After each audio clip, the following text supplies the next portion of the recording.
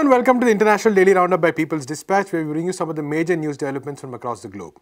We begin with our daily COVID-19 update. As of Tuesday morning GMT, over 382,000 cases have been reported with over 16,500 deaths. China reported 78 new cases on Monday, of which 74 were imported. Meanwhile, the number of cases in Italy and the US has touched 64,000 and close to 47,000 respectively. WHO Director Tedros Adhanom Ghebreyesus said that the pandemic spread was getting faster, as it had taken only 4 days for the number of cases to rise from 200,000 to 300,000. The United Kingdom is set to go into lockdown mode following the example of Italy, France and Germany. South Africa has announced a 21-day lockdown from Thursday. Many other countries, including India, are in various stages of lockdown too. In India, domestic flights are being grounded from today night, and Prime Minister Narendra Modi is set to address the country again for the second time in less than a week. Hospital systems in even developed countries are facing stress, as these images from Spain show. In the US too, authorities, especially in New York, have been warning of major equipment shortage. Meanwhile, the US Congress and the Trump administration have been negotiating a relief plan. There are strong arguments over the administration's plan for hourly wage workers and tenants in the US, which the opposition Democratic Party has stated would be grossly inadequate. Meanwhile, Democratic presidential candidate and Senator Bernie Sanders has been pushing for a $2 trillion relief plan that will include rent and a mortgage freeze. UN Secretary General Antonio Guterres appealed for an immediate ceasefire across the world as concerns rise of the spread of coronavirus in conflict-hit areas like Syria and Yemen. Syria reportedly recorded its first case yesterday.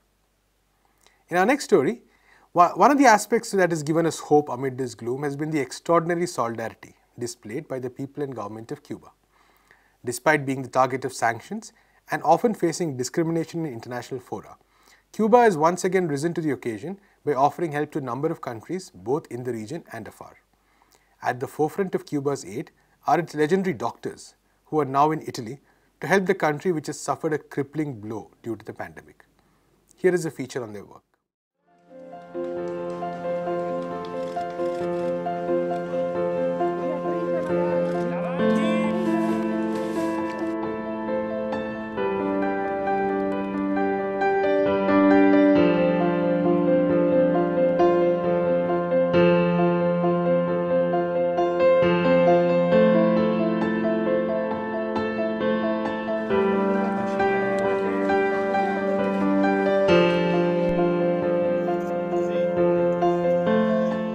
Grazie all'ambasciatore, grazie al console, grazie al governo cubano per questa azione che fanno nei nostri confronti. Vedete dietro me una brigata molto importante, un numero importante, un'equipe che può sicuramente lavorare immediatamente e aiutarci.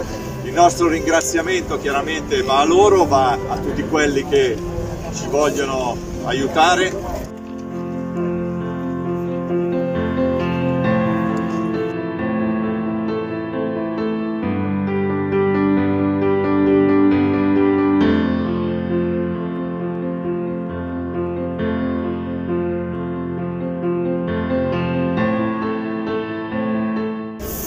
Nosotros venimos con una brigada de 52 operantes, médicos y enfermeros que tienen experiencia en situaciones de desastre. Han participado en el ébola en África Occidental y algunos en otros desastres naturales como terremotos, intensas lluvias. Y venimos a dar toda nuestra solidaridad por el compromiso humanista que nosotros tenemos con nuestra profesión, con nuestro país y con el mundo.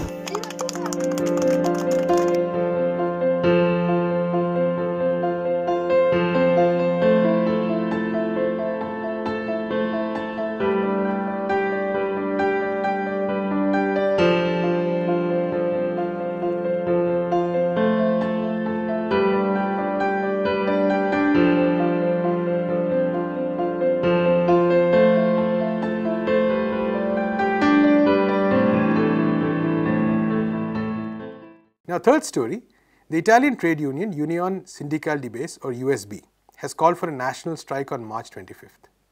The strike was called to ensure a complete lockdown of non-essential goods and production in the country.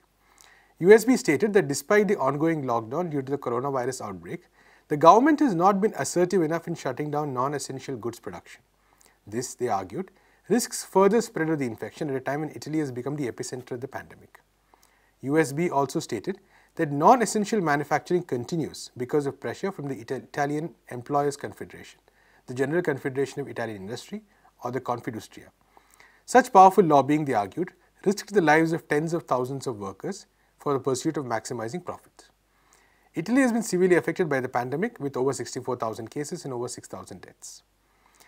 A Palestinian man who was picked up by Israeli authorities on Monday was reported to have been abandoned in Palestinian Authority-controlled territory after he reported severe illness. The unidentified man is a resident of Nablus and was employed in Israel. He was found lying on the ground near the Beit Sarah checkpoint in Ramallah, unable to stand and with severe breathing problems.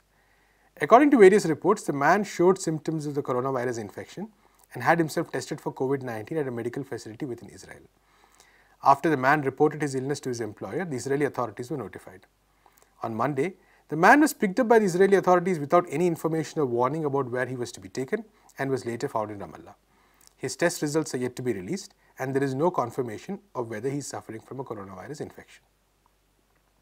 In our next story, a new bail application for WikiLeaks founder Julian Assange is set to be filed on Wednesday over concerns of coronavirus spreading in British prisons.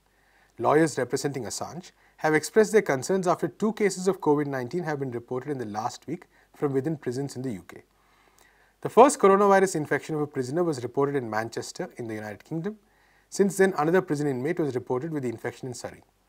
Over a dozen other inmates have been kept in isolation by prison authorities. Public health experts have raised concerns of the mass spread and hundreds of avoidable deaths among prison inmates if preventive measures are not taken by the government. Estimates have suggested that UK prisons could see up to 800 deaths, which is nearly 1% of the British prisoners if the infections were to spread. Civil society groups and even ruling party politicians have asked for the early release of high-risk inmates like the elderly, the terminally ill, or those with debilitating illnesses. Assange has been held at a high-security prison in Belmarsh, which houses over 800 or so inmates, as he stands trial for a US extradition request. He has been held in remand since September 2019. That's all we have in this episode of the International Daily Roundup. To know more about these stories, visit our website, peoplesdispatch.org, and follow us on Facebook, Twitter, and Instagram. Thanks for watching.